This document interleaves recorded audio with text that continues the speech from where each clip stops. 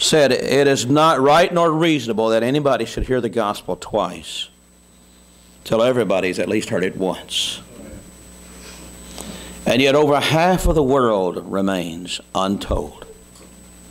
Now, before the close of the New Testament, the disciples and the early church evangelized the whole world twice. In other words, that don't mean everybody got saved. That means everybody got exposed to the gospel. But sadly today, Coke, Pepsi-Cola does a much better job of getting their message out than the Christian church does theirs. Look at that first verse again. "So little time, the harvest will be over. Our reaping done, we reapers taken home. Report our work to Jesus, Lord of harvest, and hope he'll smile and say, well done." Will he? If all we have done is accumulated stuff in this life for us. Now, my question I started to ask you a while ago before we sang this verse. If you knew you're getting involved and you supporting the work of world evangelism through the local church missions would keep someone out of hell, would you choose to do it? But yet, we buy stuff for ourselves. We buy our trucks and our cars and our home. Nothing wrong with having a nice place to live and a vehicle to drive. But when was the last time you gave up something so that someone could hear the gospel? Again, to quote Oswald J. Smith, he said this, "Because tonight you will be given a commitment card at the end of the presentation tonight that you'll have a week to think over and pray about of what you will invest in missions over the upcoming year." Now, this is above and beyond your tithes and offering. Sadly, many people never do anything for missions. Oswald J. Smith, and the question was asked, "How much shall I give?" He gave 4 possibilities. He said, "If I refuse to give anything to missions this year, I am practically casting a ballot in favor of recalling all missionaries and stopping preaching the gospel. If I give less than I have before, I am favoring reduction of missionary forces. If I give the same as I formerly have, I favor holding the ground that we've won, but oppose any forward movement. My song, therefore, has become Hold the Fort, forgetting that the Lord never intended his army to take refuge in a fort, but we're all commanded to go." And then number 4, he says, "If I increase my offering beyond what I have formerly, then I favor an advanced movement in the conquest of new territory for the Lord Jesus Christ." We're all going to make a decision over the next week. And yet time is running out. How many of us believe that the Lord's return is getting mighty close? I know preachers have been saying that for generations, but can I tell you, all you have to do is look at the Bible and look at the signs and say it is close. Let's sing that first verse again, all right, before we get into the Word of God. "So little time, the harvest will be over. Our reaping done, we reapers taken home.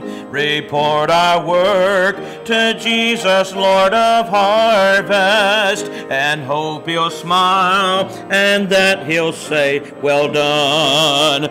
Today we reap or miss our golden harvest. Today is given us lost souls to win. Oh, then to save some dear ones from the burning. Today we'll go to bring some sinner in." All right, let's get our Bibles and all stand together. Look on the back right corner of your bulletin. "Though the covers be worn and the pages be torn, and though places bear traces of tears, yet more precious than gold is this book worn and old, that can shatter and scatter my fears. This old book is my guide, 'tis a friend by my side. It will lighten and brighten my way, and each promise I find soothes and gladdens my mind as I read it and heed it each day. To this book I will cling, of its worth I will sing, though great losses and crosses be mine. For I cannot despair, though surrounded by care, while possessing this blessing divine. And all of God's people said, Amen. Amen. Let's get our Bibles out and turn to a very well-known portion of Scripture when it comes to world missions, Matthew, the 28th chapter. Now, we'll be back in our study on Matthew 2 weeks from today. Today, we're on missions. Next Sunday, we'll be on the home and family as we have our baby dedication Sunday. And then 2 weeks from today, we'll be back in Matthew chapter 23, where we were looking at the woes of Christ upon the religious leaders of his day. But today, we're going to be looking at the plan of God for missions. The plan of God for missions is the name of the message this morning. The plan of God for missions. What does God intend for us to do? Now, this is a very familiar, most of us could probably quote this portion of Scripture. The resurrection has taken place, and Jesus has met his disciples on a hillside that he told them about before he was ever crucified. And he shows up in verse 16, Then the 11 disciples went away into Galilee, into a mountain where Jesus had appointed them, and when they saw him, they worshipped him, but some doubted. That word doubted is the Greek word distazo, and it means to be divided, to be uncertain of. They weren't certain what was going on. Everything they had given their lives to for the past 3.5 years was up in question now. They thought Jesus was going to set up an earthly kingdom. Yet they had seen him tried in a mockery of a trial. They had seen him be put on a cross and crucified and die there. They had witnessed his body being placed in an empty tomb and the stone rolled over the door and the Roman soldiers sealing that stone and keeping a guard over it. And yet they had also seen him in his resurrected body that night as they were in that upper room when he appeared in the middle of the room without the aid of opening the doors or windows. Now then, they are still uncertain. And the very final words of our Savior to his men are the words that are known as the Great Commission of Jesus Christ. Tragically, for many believers, it has become the Great Omission. And notice what Jesus said. To get rid of their divided doubts, Jesus came in verse 18 and spake unto them, saying, All power is given unto me in heaven and in earth.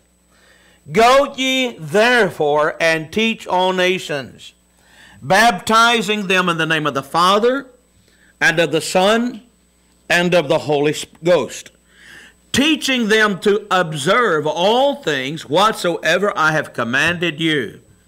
And lo, I am with you always, even until the end of the world.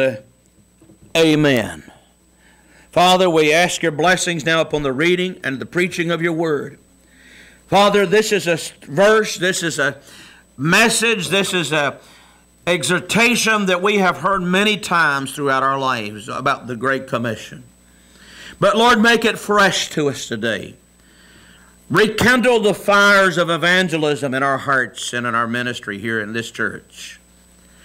Lord, let us not be able to sleep at night as long as we know of loved ones and friends and others that are in danger of eternal hellfire. Lord, let us not rest until they have been told. Let us not let up until they are told about Jesus Christ. Let us not withhold our giving. Lord, it takes all of it. It takes us getting involved. It takes us giving the money that you have given us. You didn't give it to us to hoard. You gave it to us that we might send people and go and get the gospel to the world. We pray that you would bless now in this time of, as we look at your word, in Jesus' precious name, amen. And you may be seated. It is time, and we're going to see this tonight even, and our presentation. It is time that we as born-again believers take a renewed look, a fresh look at how we are fulfilling the Great Commission. Can I tell you that merely going to church does nothing in getting the gospel to the world? If all we do is go and sit and take in a message and meet a few of the fellow believers, and then we go home, and it does not transform our lives, and it does not cause us to have a burden for the untold, then what point was it? Are we fulfilling a religious obligation? Is it a religious ritual, a duty that we do? How many times have we spoken to people and we say, well, do you attend church? Well, I know I should attend church. And I know I need to make my life better. I need to attend church. I want to tell you something. You don't attend church because you want to make your life better. You attend church because you're an obedient believer. You're an obedient Christian. And we're told not to forsake the assembling of ourselves together. I go to church because I want to hear what God has to say from His Word. I need the encouragement of fellow believers. I need the exhortation from the Word of God. I need to know what God has to say to me and speak to me. I want to meet with fellow believers and worship the Savior whom we adore, who gave His all for us and died on the cross that I wouldn't have to die and go to hell. But if it does not try, if we go home the same as we came in, then it was really a worthless effort, was it not? When was the last time you shared the gospel? Now, especially among Baptist churches, we're big about exhorting people to be soul winners for Christ. And I'm all for winning people to Christ. But we've almost made it an endeavor as though it depends on me and it depends on you. I want you to know, Jesus Himself said if He could raise up the rocks to cry out. The plan of Almighty God does not depend upon me. However, He allows me and He allows you the opportunity to get involved on His plan and help lay up rewards for ourselves in heaven. Amen? That's why. Now, I could stand here and tell you that the heathen in Kenya and the heathen in Zambia and the heathen in Peru and the heathen in Columbus will die and go to hell if you don't go tell them. Well, the good news is they have to be told the gospel. But I want to tell you something. If God doesn't have to have Marty Wynn. He can use anybody to get them the gospel. He just needs an obedient believer. And God could use angels, but He doesn't. Now, this is all introduction, so just hang on. Do you know the story in Acts chapter 10 of Cornelius, the unsaved Roman centurion, who gave alms daily and prayed daily? And he was in the middle of his afternoon worship one afternoon, and the angel of God appeared to him and said, "Thy prayers and thine alms have come up for a memorial before God. God has heard you. But listen, that's not good enough to get you into His presence. So what you need to do, Cornelius, is you need to send down to Joppa to the house of one Simon the tanner and ask for Peter. And he'll come and tell you what thou shouldest do." Now the truth is that angel knew more about the gospel message than Peter probably ever knew in his whole life. He was there at the beginning of creation, and he's seen it all throughout. He could have given Cornelius the gospel, but God doesn't use angels. He uses you and me. Amen. Amen. Can I tell you what we've done in Baptist churches? We've taken we know and we've preached that everybody should be a soul winner, a winner of souls, but we understand that not very many people will be. And that's the shame. And we have come to the place to where we have made the elusive soul winner God's Special Forces unit. And preachers will talk about, well, there are my soul winners over there. Well, I want to tell you about everybody that I'm looking at this morning, everyone that's sitting here under the sound of this preacher's voice, everyone that names the name of Jesus Christ and calls themselves a child of the heavenly King, every one of us ought to be found faithfully winning people to Christ. and sharing the gospel. It is not a special forces unit in God's army. It is God's army. Amen. But we've done the same thing with missions and missionaries. We've turned missions into a plan. It's not a plan, it's a purpose. We've taken missionaries and made them some sort of God's special forces unit. Can I tell you, a missionary is a believer like anybody else. They've just heard the call of God. They felt the tug of God in their heart and in their soul. And they may go across town, but they may go across the sea. But it is for every one of us to be involved. When he read this verse that we read a while ago in this Great Commission, as we're getting ready to walk through it, he didn't assign that to the elite forces. He did not assign that to a few people. He assigned it to and this is post-resurrection. It's after the resurrection. It's after the cross. He has now introduced, and we know from John chapter 20, he had already brought the church into existence. He is talking to those that have helped Jesus Christ as a foundation, but he used those apostles, and he tells them, here's the plan now, from now on out throughout the ages until I come back. And that's what every believer is supposed to be involved doing. It's not a preacher's responsibility. It's not a deacon's responsibility. It's not a Sunday school teacher's responsibility. It's not the evangelist's responsibility. It is not the missionary responsibility. It is all of our responsibility. And we can never expect God to bless this ministry, to bless our homes, to bless what we do until we get involved in making sure the untold become the told. Amen. Now let's look at our text. I want you to see, first of all, the emphasis of the commission.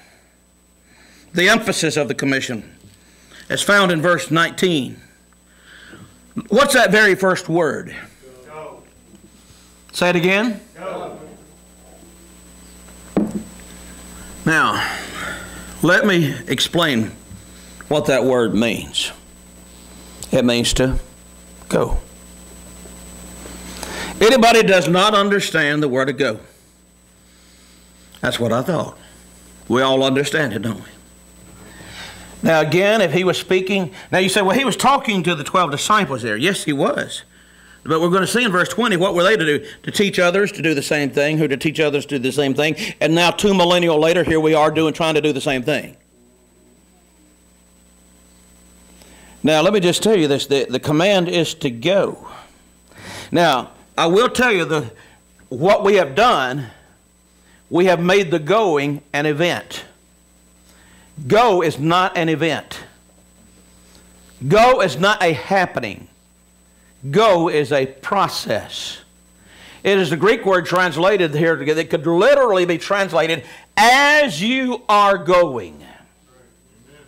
That's the reason why I think and I understand why we have visitation nights in churches across our nation. I understand that. But in doing so, we have taken the emphasis off the real meaning of the word go in the Great Commission, and we go out one night a week. No. You are a believer 24 hours a day, 7 days a week. When you get up in the morning, Monday morning to go to work, guess what you're supposed to be doing? You're supposed to be sharing the gospel all along the way. That's the reason why you should never walk out that you don't have some sort of gospel seed. You know what a gospel seed is? It's a tract. Look, we have a rack full of them back here. You ought to have them so that as you go about your business during the day, when you stop and pay for your gas, you can give somebody, you say, well, I'll just pay for mine with my debit card. Leave a tract on the pump. When you're going, people can tell when I've been down to the hospital. I've got a trail behind me wherever I'm going. In the elevator going up, down in the elevator coming down. There's tracks. I'm not saying that to brag on me. I'm just simply saying that I have to realize my job is not to be a believer on Sunday and maybe Wednesday. I'm a believer every day of the week, all day. And I live under the divine command of the final words of my Savior on this planet. And the very first word that he passed on, that he told them to make sure that I found out, is the word go. He said, now guys, there's going to come generations after you. Make sure they know that they're to go and to do the same thing. The word go, as I am going. When was the last time you just simply gave out? See, people are scared to death. They say, I do not know how to share the gospel. Hey, listen, We could talk about everything else. We could talk about football games yesterday. We could talk about hunting, deer season hunt open here in South Georgia last week, you know, and people could talk about that. They don't mind talking about that. Well, when it turns to spiritual matters, they get cold feet and frozen lips. Now, why is that? Because we have forgotten that it is not an option. You military people, your commander gives you an order. It is not an option. You are supposed to do it and do it well. Amen? Well, why should God, our commander-in-chief, expect any less from us? That word go. Folks, we have forgotten about it. And we have gotten to the place where we don't care if people go or not. We don't give toward it. We won't help toward it. We won't do anything to make certain that the unsaved... Listen, one of our missionaries, you're going to hear about him tonight, Brother Robert Mickey, serves in Kenya. He has ventured down to the Democratic Republic of Congo. And God is doing a work there. You're going to hear about it tonight. It will thrill your soul. But see, the truth is, when I announce we're having a mission Sunday, you can mark it down. People, it's just like a prayer Sunday. People don't get excited about it. Now, if I announced a singing group going to be here next week, we would have this place packed out full. It's because our priorities are warped and they're out of whack. We have forgotten that the Great Commission is not sing, but it's go. Amen. I love singing. I enjoy singing. I enjoy playing the piano. I enjoy doing all of that. But that is not the Great Commission. The Great Commission is we are to go. And we ought to be more excited about missions conference and mission Sunday than any time else of the year. It ought to be the place that we can pack it out. Amen. Now, some of you who've been here a long time know that used to be the truth. Missions conference was the best attended thing we had all year long. It's time to get back to that. Because last I checked, there's not less sinners on the earth. Last I checked, the gospel had not been rescinded or amended. Amen. But there are some even sitting here today. You can sit here and hear about your responsibility and yet go home and do nothing about it. Dereliction of duty. The word is go. That command to go. That's the emphasis of the command to go. Because nothing happens until we go. Now, why should we go? Let me give you a couple of thoughts. It proves we love Jesus. John chapter 14, verse 15. If you can quote it, say it with me. If you love me, keep my commandments. God says, evidence that I love him is that I obey him. Is that not right? If I don't, hello, is that right? Amen. If I don't obey him, that means I don't love him. Right. Now, I'm not up here giving you Marty Wynn's opinion. I'm telling you what God said. John chapter 14, verse 15. If you love me, keep my commandments. Let me give you another one. Turn to this one, please. John's other letter, 1 John chapter 5. 1 John chapter 5. Let me tell you why so many people live in doubt of their salvation. It's rare that a month goes by that somebody don't talk to me about their assurance of their salvation.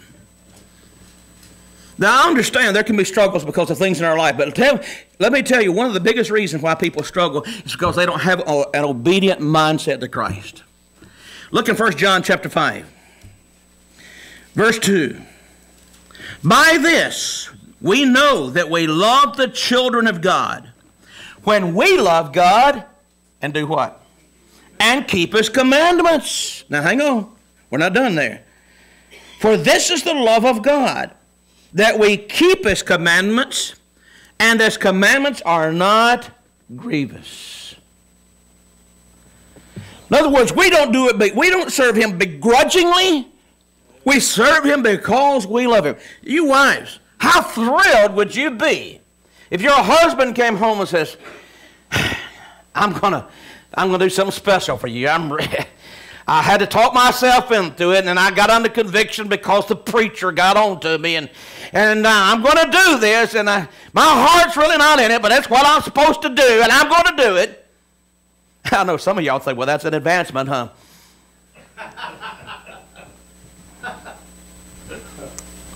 No, you don't want that. You want your husband trying to please you simply because he is still madly in love with you. Amen. And that's the way it ought to be with us with God. So many, he said, if we love him and we keep his commandments and they're not grievous to us.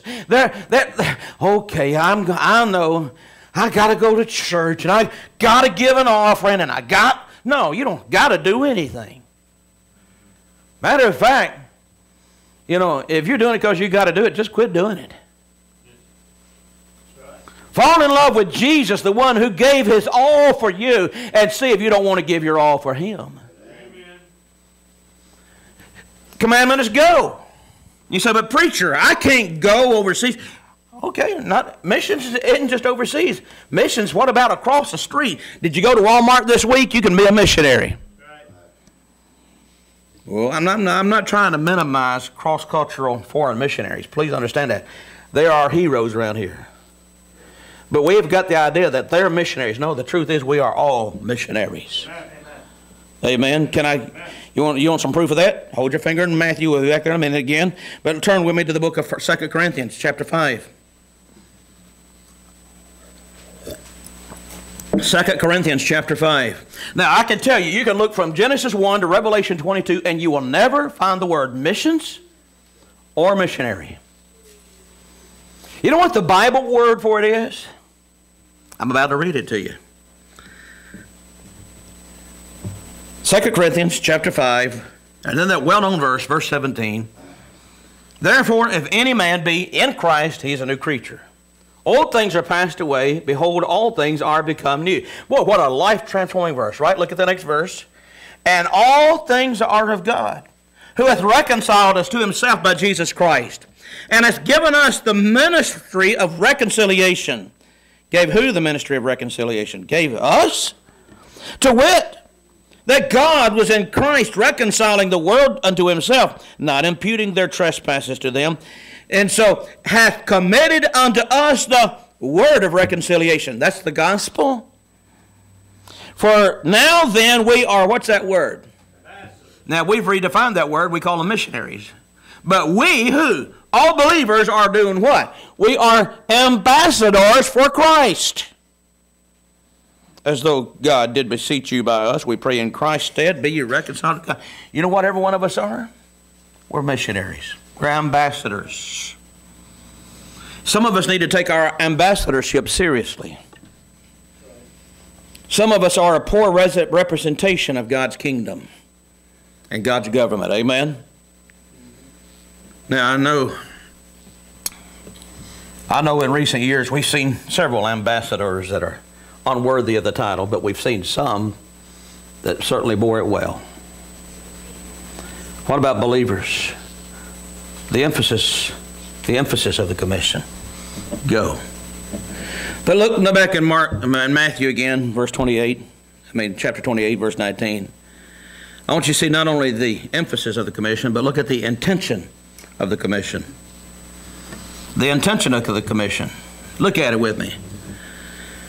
What's the second word? Now, by the way, it's going to be a long message if we're doing this a word at a time, huh?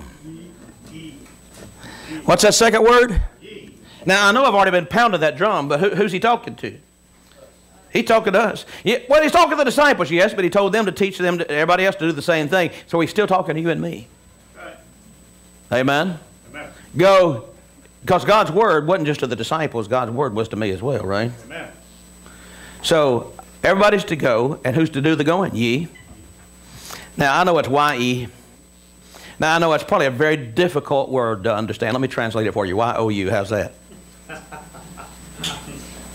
I'm just trying to get to where all of us are, okay? I want to make certain everybody understands how simple.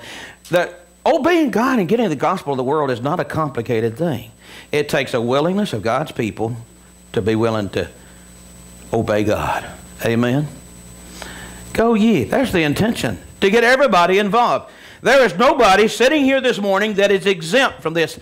On my computer, I have, and we've passed this out before, it looks really official. It's an official document called the Great Commission Exemption Form. And I said, now, if you feel like you are exempt, just fill this thing out, and then this won't apply to you.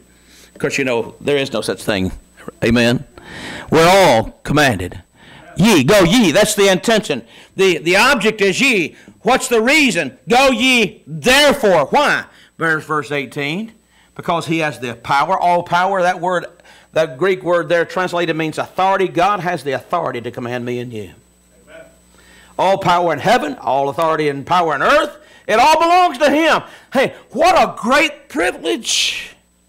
You know, sometimes, especially back in those soldiers who fought in WW2, great, you know, what's been called the greatest generation. Some of them, I've heard some of them talk before and talk.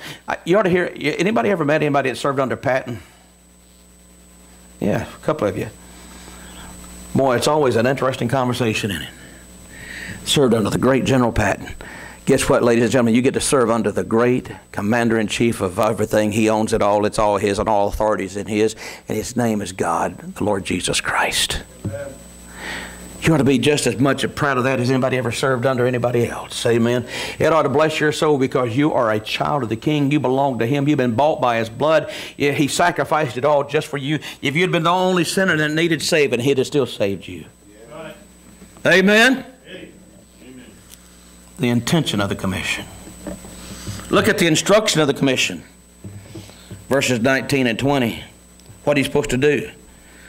We've heard this outline a million times probably. What are you supposed to go? We're to win them, we're to baptize them, and we're to teach them. Now, when we talk about the intention and the instruction, let me ask you a question. How many people did Jesus win to himself while he was on planet Earth in his 3.5-year ministry? We don't have any idea, do we? All we know, there's a woman at the well, and there was a crippled man by a pool, and there was a couple of blind men, and there was a couple of lunatics. And my point is this: Jesus had never taken the modern church growth and evangelism course to where you're supposed to publish your numbers really big. Eddie. My point is, do we want to see crowds saved? Absolutely. But you know where it starts? It starts with the one. Jesus went to one woman at a well. Jesus went to one man at a pool. Now, by the way, an interesting side note here. That man at the pool wasn't the only person there. Yet he only went to that one. Now, why was that? Now, if I can give you some basic evangelism, soul winning, whatever you want to call it, instruction right here. Typical Baptist churches, we teach that you just go out and you pound the doors and you knock every door and you try to give the gospel to everybody that comes to the door, and you share the gospel with them and you make sure they pray the prayer. Can I tell you that? Not even Jesus did that. Paul, when he was wrestling about what to do next in Acts 16, he said, well, let's go to Bithynia, guys. And you read Acts 16, he said the Holy Spirit forbade them to go. Were there unbelievers in Bithynia? Absolutely. But they hadn't been prepared yet. They weren't ready to receive the gospel. From there he said, well, let's go to Asia. And the Holy Spirit said, don't go there either. Were there unbelievers in Asia? Oh, yes, plenty of them. Certainly. That night he went to sleep and said, God, I don't know what to do. And that night he got a vision from a man in Macedonia saying, come over to Macedonia and help us. And he went there and planted the gospel and planted a church, and it's called the Church at Philippi. You see, we need to be so sensitive to the leadership of the Holy Spirit. Am I trying to say that you, and I know I've heard preachers say, witness to everybody you come in contact with. I understand that, and I understand that we need to be willing to witness, but not even Jesus did that. Boy, I sound like heresy now, don't I? But not even Jesus witnessed to everybody he came in contact with. Neither did Paul. But they were sensitive to the leading of the Holy Spirit and people whose hearts God had already touched. That's the reason why Jesus could go out of his way to go up through Samaria one day and sit down on a well and wait for a woman to come. That's the reason he could do that. Because he knew her heart was ripe and ready. And I've been there when hearts are ripe and ready and they respond in faith. Can I tell you, it seems like it's getting harder and harder to find those kind of people anymore. We're living in a world that has been so hardened by sin. But yet the gospel still has power. What's the instruction of the commission? First of all, what's that first word? Go ye therefore and do what? Teach. The Greek word mathetes, make a disciple of them. In other words, win them to Christ. But can I tell you, being a disciple is not just being saved. Now, there are people who will try to tell you that they don't have to be willing to do anything. Just believe on the Lord Jesus Christ and you're right. But I cannot tell you they will never believe until they are sick of their sin. Called repentance and conviction. Go and make disciples of them. Go teach them.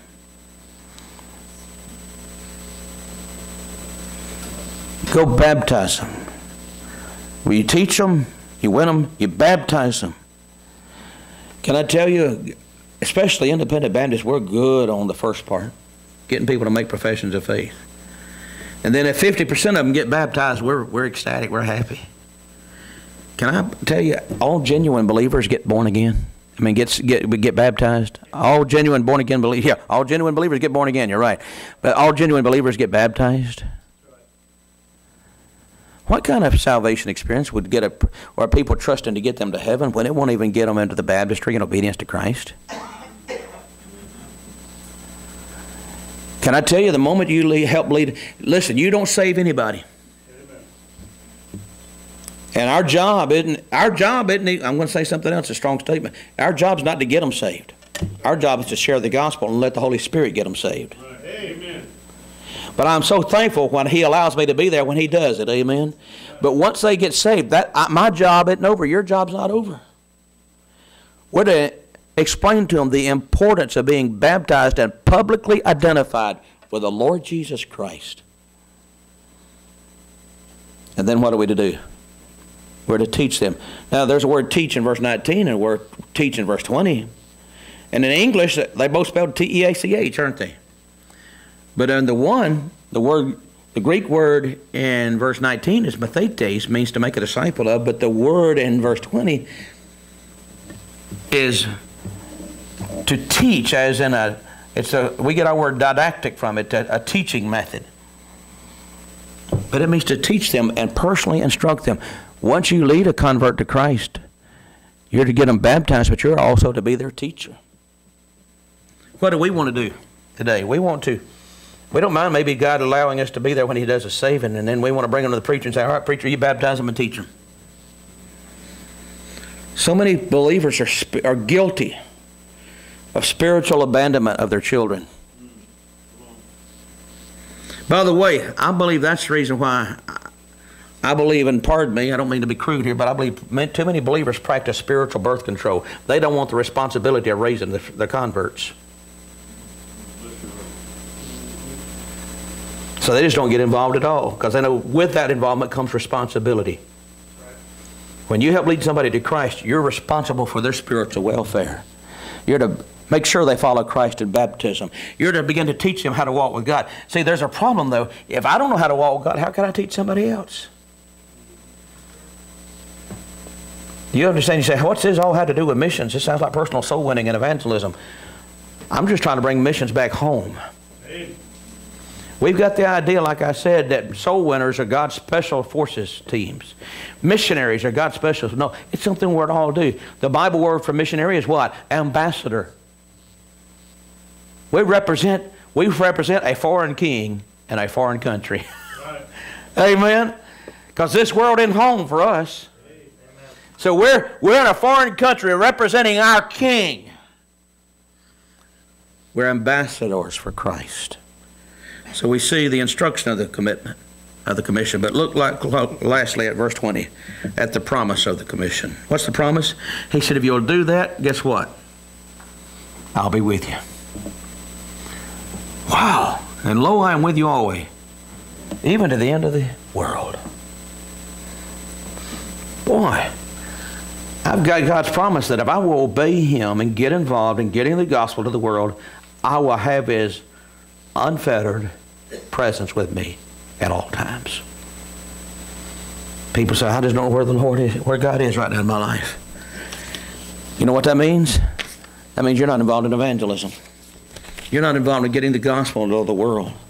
This planet is populated with just over 7 billion people. My, how the world's grown. And yet, if you put them all together, over half of them have yet to hear the message that you get to hear every week. You and I have a responsibility. Now, I know, and I don't mean to be mean to anybody. I'm not trying to be unkind, but I know there's some that just have no interest in being any more involved than they are. First of all, I would encourage you to ask yourself, am I truly born again? Am I truly saved? I'm not trying to make you doubt your salvation. I'm just trying to help you, because the Lord said, if you love me, keep my commandments. And and then He said through John, the way we know we're saved is that we keep His commandments and they're not grievous to us. That's the way we know we're saved. If His commandments are grievous, we may not be saved. If you're here today and you're not certain you're saved, that's the first place you need to start, is make certain you know you're saved. Amen. But Christians, today, would you come to this altar and say, Lord, help me to be more concerned about the lost of this world. Help me to be willing to do whatever it takes. For some, that may mean that God may want you to go somewhere. Go across the nation or go across the sea. Others, God just wants you to get involved with everything you can right here. And give. You don't have to give a lot. Listen, over the years past here at church, you'll see tonight, we've given some incredible offerings to missions over the years. Given almost $650,000 to missions the past 14 years here. But you know how it happened? It's because people got committed to making certain everybody got to hear what they already had. It takes it for that. I'm not here to tell you how much to give. That's between you and God. And this message is not about the giving part of it, but it does take giving. Amen? Amen. We can't send missionaries overseas. Right. We can't even do the local. We want to help the needy here. We can't help. It takes money. But you know what? The money will be no problem once God gets our heart. And if we would just yield ourselves to Him and say, God, make me willing. Make me willing to be a servant for you. And be used to share the gospel, whether it's across the street or around the world. Help me to be like C.T. Studd that the pastor read about a while ago, who heard that comment by an atheist. If I believed what religion believes, I would give it all up to make certain one person gets saved. If an atheist sees it, why not us? Let's bow our heads. In a moment, we're going to have a hymn of invitation. We're going to sing one we've been singing quite frequently here. Without Him, I could do nothing. But you have to understand, without Him, people die and go to hell. Without Him, people die and go to a Christless, tormenting eternity in the lake of fire. And that could be prevented if we will just make certain they get exposed to the gospel. We know not everybody's going to be saved. Matter of fact, Jesus said there's going to be few. But let's help make the few a little bigger. Father, you know the need of hearts. Pray that you'd have your way this time of decision and invitation now. In Jesus' precious name we ask these things. Amen. Let's stand as we begin to